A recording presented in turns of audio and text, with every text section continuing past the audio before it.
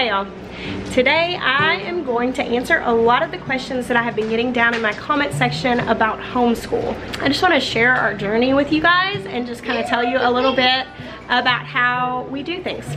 Ben wanted to tell you guys about Passy Bunny.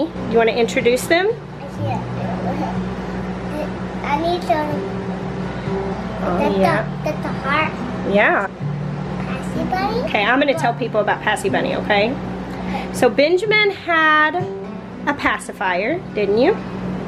And when he turned 3, it was time to have no more pacifier.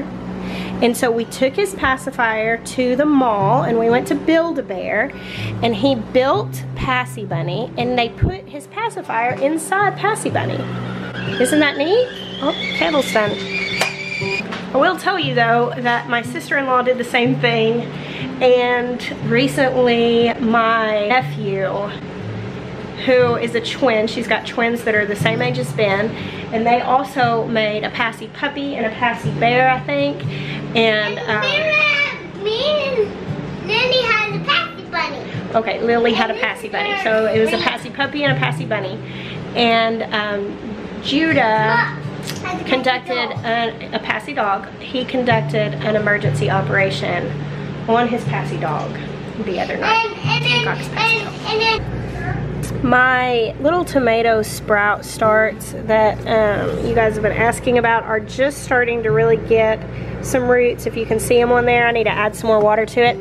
I noticed the leaves were yellowing a little bit the other day, and I got nervous because at first I thought that septoria leaf spot that had become so prevalent down in my garden had possibly been in these plants, but I realized that they weren't really spotting, they were just turning yellow. So if your leaves on your plants are turning yellow, a lot of times that's just the sign of a hungry plant, like they just need some nutrients.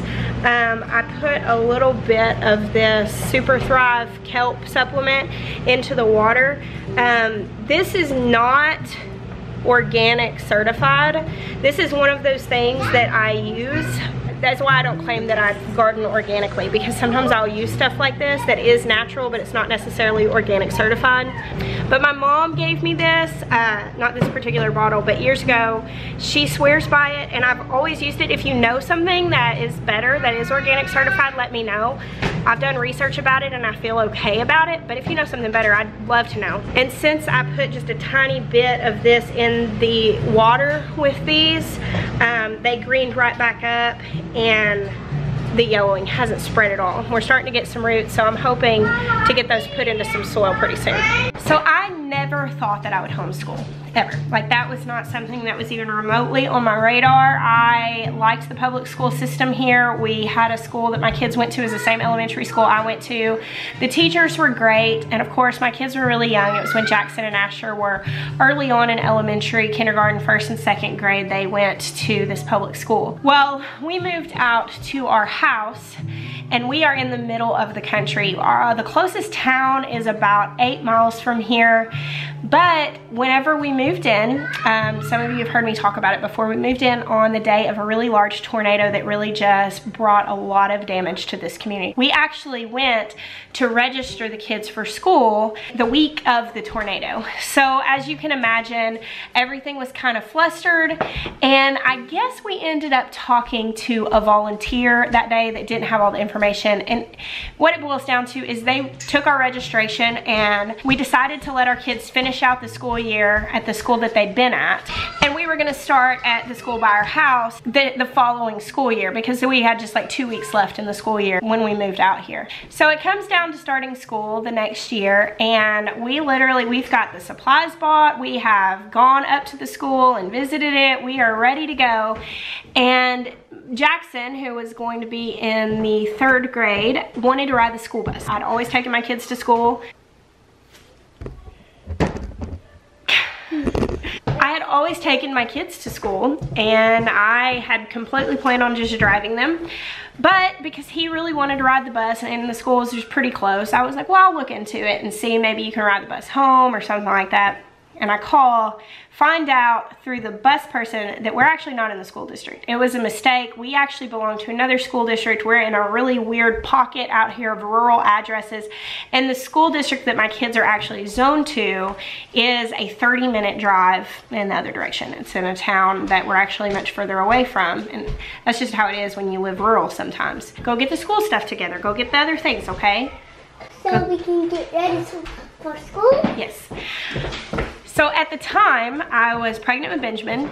I had Toby and Ezra, who were both under the age of 3, and I had Jackson and Asher in school, and I did not feel comfortable putting my young children on a public school bus to drive every morning and back for an hour. I was not in a place that I could commit to driving them myself because I couldn't spend that much time in the car with having younger kids, and so literally as a matter of necessity, we went to homeschooling. I mean, just honestly, without any preparation, without that being something that I wanted to do at all, it was like, well, I don't know what else to do. So fast forward throughout that year, and we really loved it. We loved having the kids here. I loved having the extra time with them. They were doing really well at homeschool. So for the next 3 years, we homeschooled. I homeschooled Jackson and Asher. Of course, you know, worked with Toby and Ezra a little bit, and then Benjamin as he got a little older. And then last year, Jackson started asking if he could go to public school. I've shared before, I'm an incredibly introverted person, which might be surprising because I do all of these videos, but I really am. I need my time to recharge, and I don't have really high social needs. Asher is the same way. He is very introverted. He is fine being by himself, but Jackson is wildly extroverted. I mean, he is a social butterfly. He wants friendships. He wants lots of relationships. He gets really bogged down by being home for long periods and not having a lot of social interaction. So he started really wanting to go to public school, and I'll be honest, it made me kind of nervous. So I really prayed about it for about a semester, and what I came down to was that I wanted to give him the option. Jackson is a really good kid.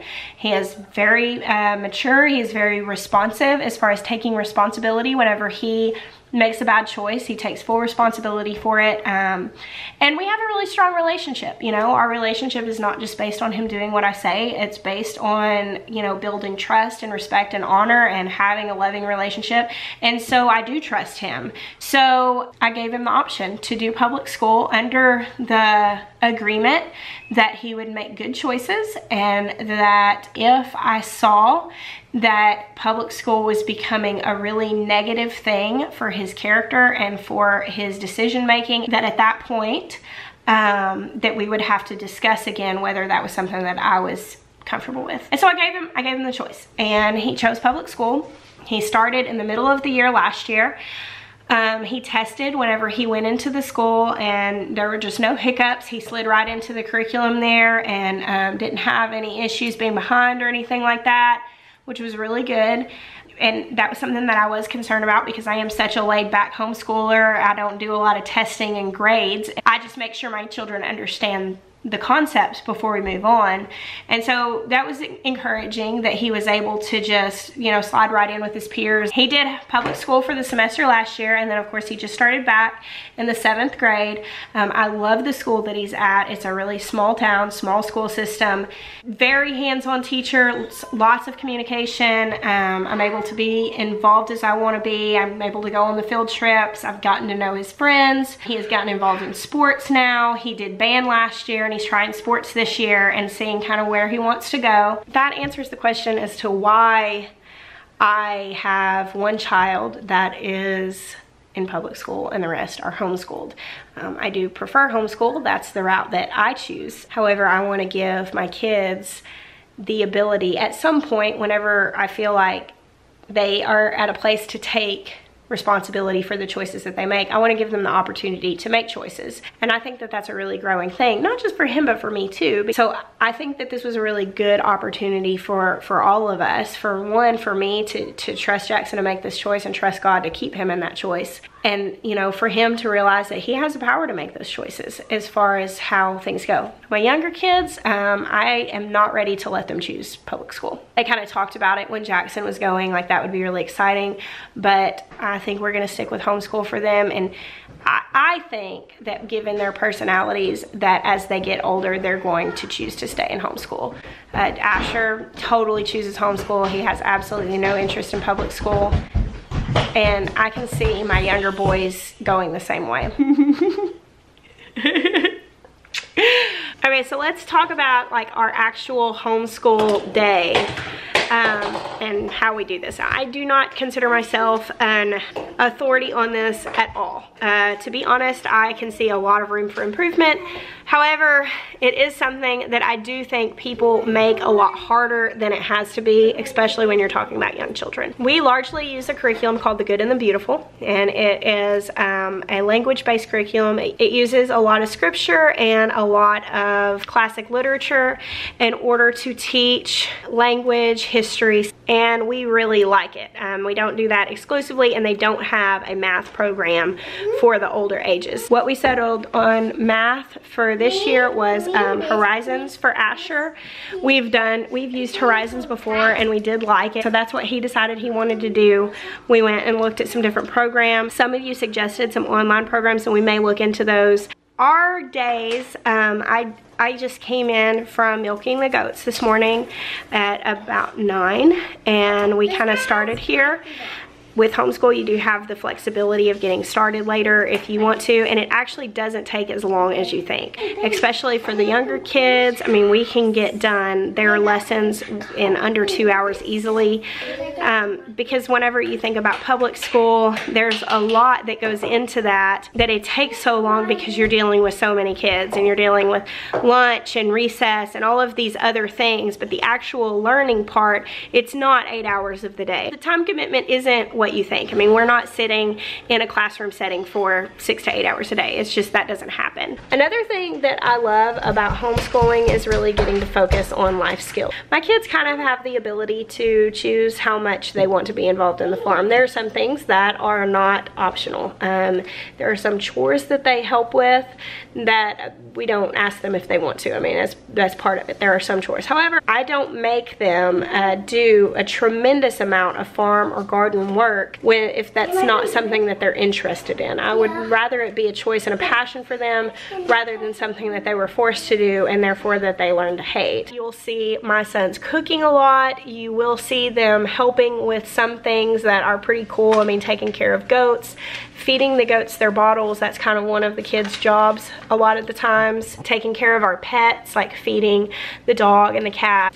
And I do teach them how to cook. They have a lot of understanding about things like how to grocery shop, as well as teaching them things like hunting and how to build things. These are all things that we feel like are part of, it's not necessarily that it's part of homeschooling, it's just things that we want them to have that knowledge of. That's mommy bird. That's mommy. And you know, there have been a lot of things that have been just normal life lessons for them that otherwise, and you know, if they were in a public school setting and they were living somewhere other than a farm, they would have learned about through a classroom and textbooks, things like, you know, the life cycle of a frog. They have seen birth, they understand growing things in a garden, they understand life cycles and the process of chicks hatching. You know, I take eggs down to a local school for them to run an incubator in their classroom every year, and that's just a normal part of life for my kids. And so there have been a lot of things like that that they've just learned hands-on. We do a curriculum-based approach to learning, mixed in with a lot of hands-on, just like life skills and just doing things naturally as the need comes up. So it's hard sometimes. It's definitely can be a juggling act. And in the past, there were times that I was really trying to juggle too much and I wasn't giving homeschool the full attention that it really needed to be very successful. I mean, it was okay and they were learning, but they weren't really thriving and loving it, and I wanted them to be able to thrive and love it.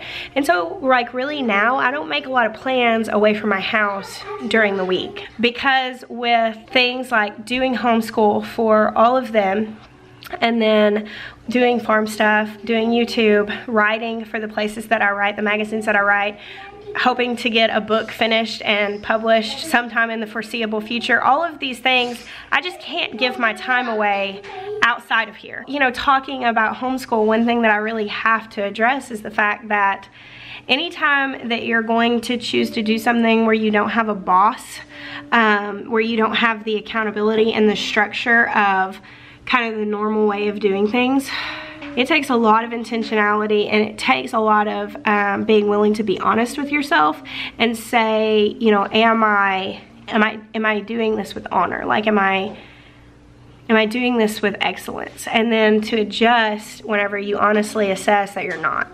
And so that's kind of been my homeschool journey. There's been a lot of introspection of saying, okay, I think I can do this better. I think I can work on this better. I think I could see better results here, because I don't want to just teach my kids and check it off the list and, you know, advance them to the next grade. I want to raise people who are passionate about learning, and I want them to be curious, and I want to reward curiosity and creativity and all of those things. And so it's beyond just finishing a curriculum book. It's a matter of engaging in a way that I'm really seeing the gifts that have been placed inside of them and growing those like you would nurture a plant in the garden. We do most of our homeschool at the kitchen table. I have a trunk full of like supplies and art stuff here. Then my junkie hutch, that's all full of school supplies and different things. I had to actually turn the camera off to get the school done so we could carry on with our day. Sometimes I make these long chatty videos and I just feel like, this is so much, and I start to feel like maybe it's not gonna be beneficial. But I do understand that one person's experience can be very empowering to another person. And so I just wanna take kind of the opportunity, like in summation of this whole thing, to encourage you that if this is something that you feel called to, if you feel led to homeschool your kids, that it is possible. It does take some intentionality. It takes being honest with yourself. It takes prioritizing. That's all true. But as far as feeling like you don't have the capacity to do it, like you're not wired for it or anything like that, or if it's not something that you feel qualified for, I think you should take a second look at that. If you feel called to it, it's incredible how we might feel completely unqualified for the things that we feel called to, and God always works it out. Whenever it comes down to the topic of faith with homeschooling, you see a lot of homeschooling in families of faith. And I think sometimes that gets kind of wrapped up with this idea that believing families would want to completely keep their children in like a completely controlled atmosphere. It's true that I want to protect my kids, and I mean, they're not exposed to a lot of really worldly stuff. They're just, my kids aren't. They don't see R-rated movies. They don't listen to a lot of secular music. Like they, you know, I mean, that's just true. My kids are pretty sheltered. That's a true statement. However, for me, homeschooling is not so much a fear of what's out there, more than the fact that I really believe that we're called to legacy. And for me, because I have the ability and the time to homeschool my kids, I want to invest as much time in them as I can. I do feel called to it. However, as exampled with Jackson, you know, if the time comes to let my children go into the public school system, I am going to choose to trust my relationship with them over however the world may attempt to sway them. And so I do take a little extra effort when it comes to Jackson to make sure that relationship stays strong, even though he does ride the bus. I drive him to school occasionally, and we go eat breakfast and just talk. And I make the effort to be intentional, and I trust his decision making. I don't necessarily homeschool because of a real big concern about what he may learn, what they may learn. I like being able to protect them. I like being able to be the greater influence over their life up until the point that they might choose something else, at which point that I'm still gonna believe that I have great influence, and what I've invested in them is gonna provide lasting fruit. However, I guess what I'm trying to say, I know I'm kind of like all over the place, but in any decision making, when it comes to whether you're going to homeschool your kids, whether you're going to send them to public school, anytime that it comes down to decision making, we just really have to look at the motive of our heart and see what is driving us. Because I believe that if you make the decision to either send your children to public school or keep them home, and that is driven by your love for them and your trust in God over them, that you're going to see success. However, if you're making those decisions that is driven by fear of any factor, fear to let them go because of, you know, what might happen to them. You know, fear to keep them home because you might fail them. Fear, you know, I mean, fear can really mess with you. And the thing is, you love your kids, and fear's mortal enemy is love. Perfect love casts out fear. And so that is why, you know, fear really tries to bring a lot of perversion in whenever it's an area where your heart is heavily invested. You really love your kids. And so fear will try to make you believe that you have to, you know, have a super tight grip of control because that's what love looks like. And that's not really what love looks like. Love looks like investment. It looks like relationship. It looks like building trust and honor, and it looks like giving the absolute best you can. So the bottom line of all that, come to a place that you search your heart, make your decision based on where you feel led, where your peace is, and understand that wherever that is, whether it is out of your home or in your home, God's grace is sufficient in every situation. So I don't know, I really just felt like throwing that in here just at the end of this really long chatty video. And so I hope that helps you, whoever you are, if that was meant for someone.